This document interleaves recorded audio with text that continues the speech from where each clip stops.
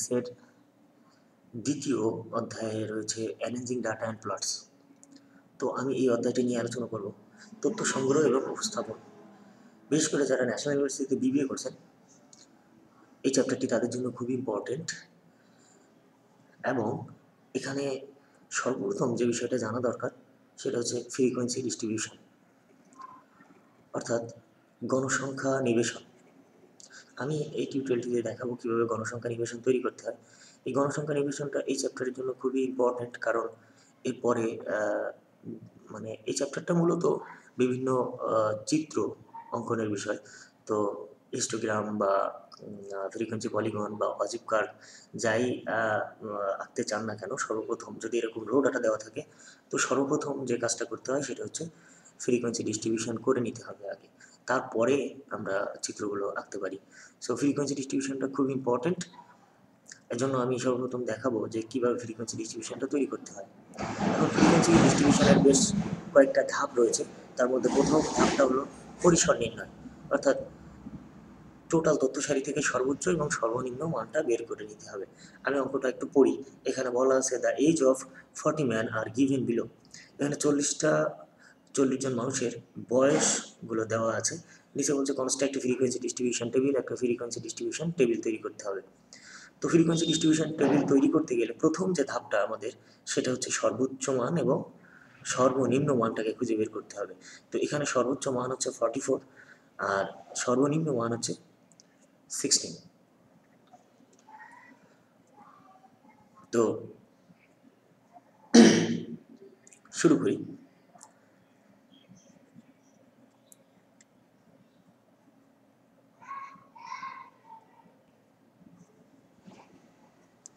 আমরা সর্বপ্রথম সর্বোচ্চ মান এবং সর্বনিম্ন মানটাকে খুঁজে বের করলাম। সো এখানে লিখব হাইয়েস্ট ভ্যালু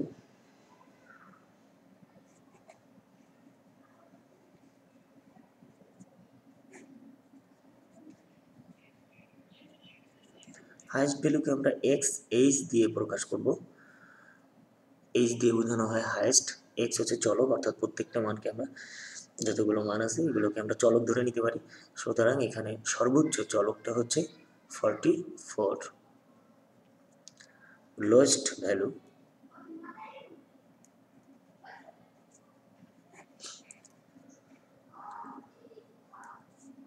এক্স এল দিয়ে প্রকাশ করব। এল দিয়ে বোঝায় লোয়েস্ট, অর্থাৎ সর্বনিম্ন ভ্যালুটা হচ্ছে 16। এখানে আমরা হাইয়েস্ট এজও লিখতে পারি বা লোয়েস্ট এজ এক্স এল দিয়েও প্রকাশ করতে পারি। এবার এই দুইটার বিয়োগফলকে আমরা বলি পরিসর বা রেঞ্জ।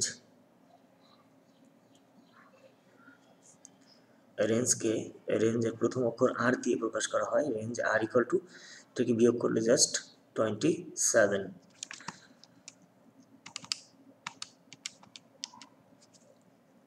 সরি 28। তো এটা হলো আমাদের প্রথম ধাপ।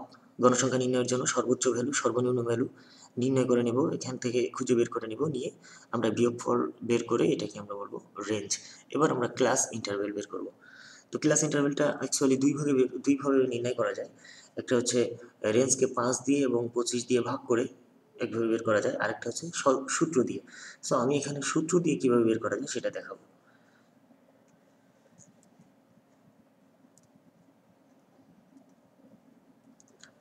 ক্লাস ইন্টারভ্যাল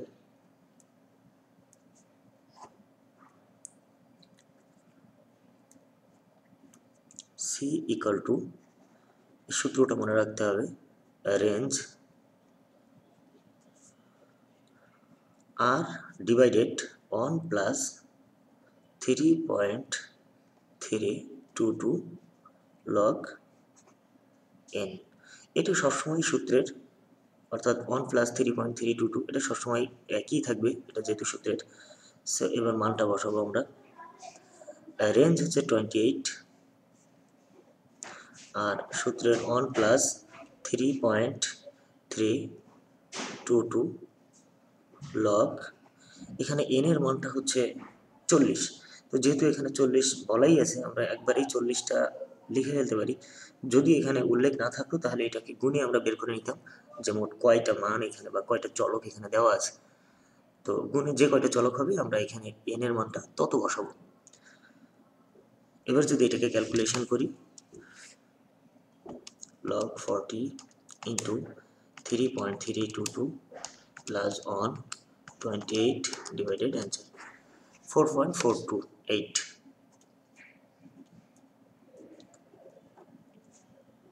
ওকে, তো ক্লাস ইন্টারভেলটা আমরা এমন একটা সংখ্যা ধরতে হবে বা এমন একটা সংখ্যা ধরা উত্তম যার শেষে 0 অথবা 5 থাকে।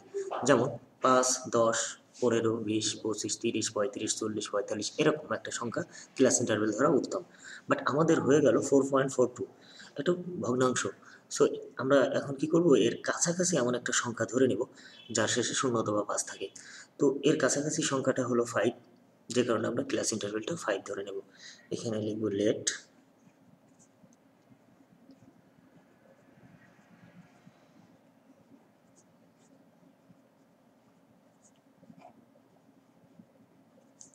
ইন্টারভ্যাল সি ইকুয়াল টু 5 ধরে নিলাম। ওকে, এবার আমরা ফ্রিকোয়েন্সি ডিস্ট্রিবিউশন টেবিল করব। তো হেডলাইনটা লিখে ফেলি,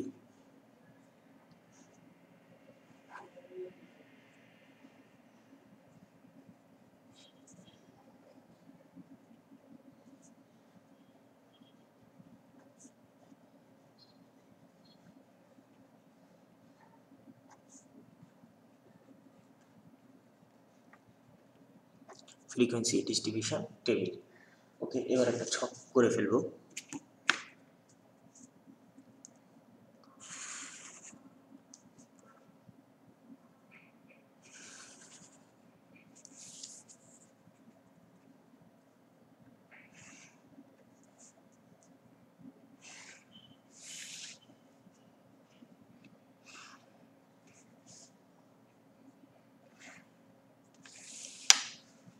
এখন ফ্রিকোয়েন্সি ডিস্ট্রিবিউশনে অনেকগুলো টেবিল থাকতে পারে, অনেকগুলো ছক ঘর থাকতে পারে, যেমন ক্লাস, টালি, frequency, cumulative frequency, frequency density, অনেক কিছু কিউমুলেটিভ ফ্রিকোয়েন্সি থাকতে পারে। বাট একটা আদর্শ ফ্রিকোয়েন্সি ডিস্ট্রিবিউশনে 3টা ঘর থাকে। প্রথমত প্রথমত হচ্ছে ক্লাস, ট্যালি, ফ্রিকোয়েন্সি।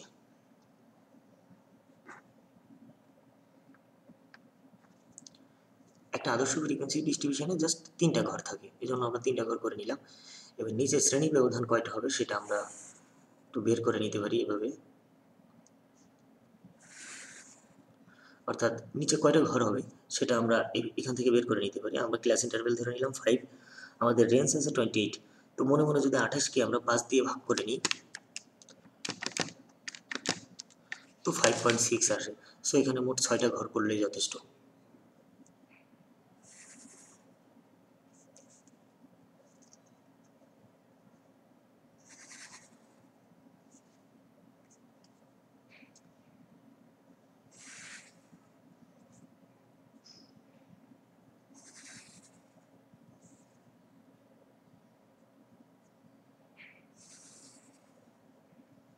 ওকে, এখানে প্রথম ঘরটা আর শেষ ঘরটা একটু বড় করে করলে দেখতেও ভালো লাগবে এবং লিখতেও সুবিধা হবে।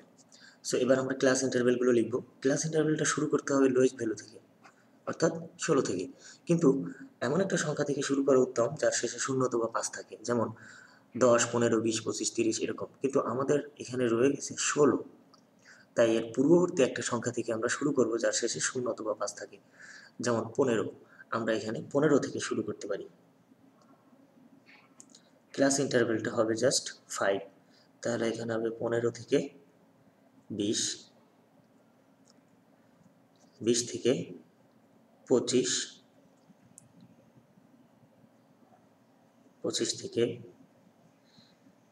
30, 30 থেকে 40, 30 থেকে 35,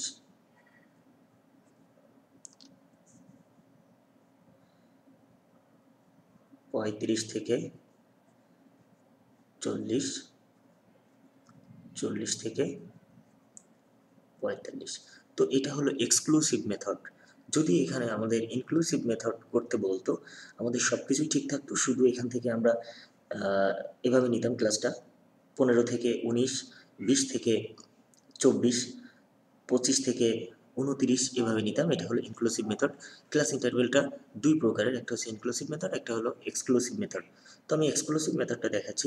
ইনক্লুসিভ মেথডটা জাস্ট এখান থেকে আমরা এক করে কম নিব, অর্থাৎ 15 থেকে 19, 20 থেকে 24, 25 থেকে 29, আবার এখান থেকে 30 থেকে 34 এভাবে, এটাকে বলা হয় ইনক্লুসিভ। তো এর পরের টিউটোরিয়ালগুলোতে আমি ইনক্লুসিভ এক্সক্লুসিভ নিয়ে একটু বিস্তার আলোচনা করব সেখানে। আপাতত আমি এক্সক্লুসিভ মেথডটা দেখাচ্ছি।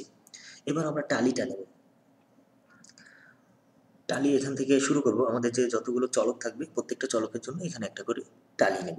তো প্রথমে আছে 22, 22 সংখ্যাটা 20 থেকে 25-এর মধ্যে রয়েছে, সো এখানে আমরা একটা টালি নেব।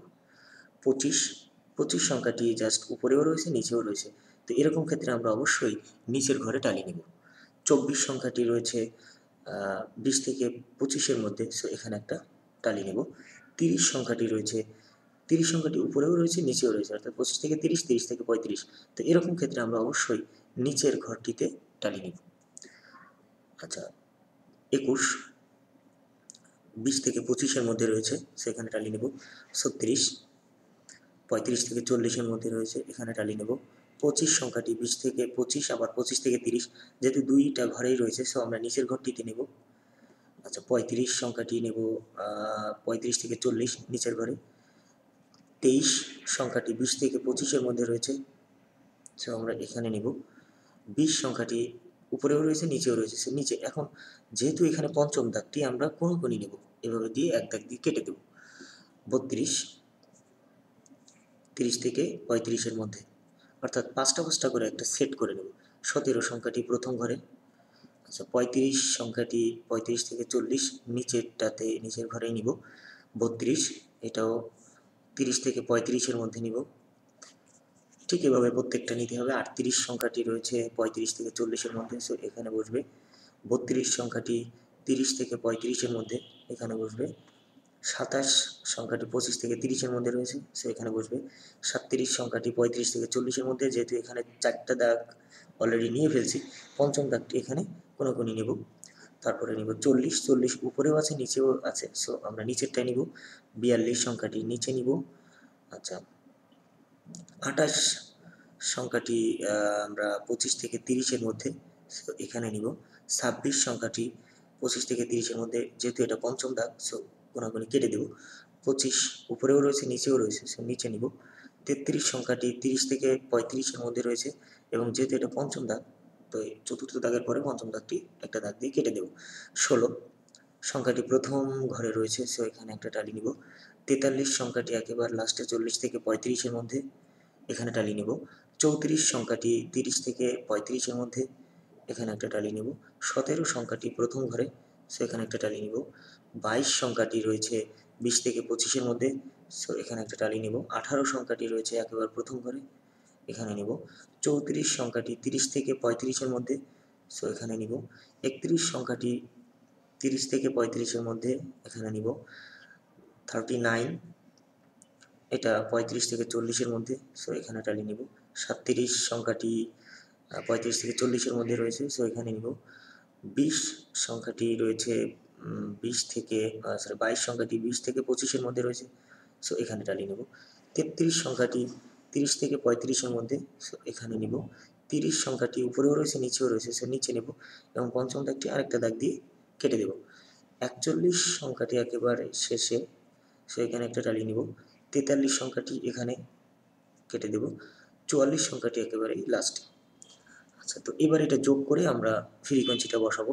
এখানে 4টা টালি রয়েছে, সো এখানে ফ্রিকোয়েন্সি হবে 4, এখানে 5, 6, 7, আচ্ছা এখানে রয়েছে 6, এখানে 10, এখানে 7, আর এখানে 6। তো এইগুলো যোগ করলে n = হবে জাস্ট 40। তো এই হচ্ছে গণসংখ্যা। তারপরও আমি একটু এগুলো যোগ করব। 4 + 7 + 6 + 10 + 7 + 6, 40। তো এই হলো গণসংখ্যা নিবেশন। এখানে আমরা c = লিখব 5। এভাবে আমরা গণসংখ্যা অ্যানিমেশন তৈরি করব। এটা খুবই ইম্পর্টেন্ট, যারা অ্যারেঞ্জিং ডাটা এবং প্লটস এই চ্যাপ্টারটি করতে চান তাদের জন্য তো খুবই ইম্পর্টেন্ট, কারণ এরপরে যখন আপনি হিস্টোগ্রাম বা অজিব কার্ভ বা ফ্রিকোয়েন্সি পলিগন, ফ্রিকোয়েন্সি কার্ভ যাই করতে বলুন না কেন,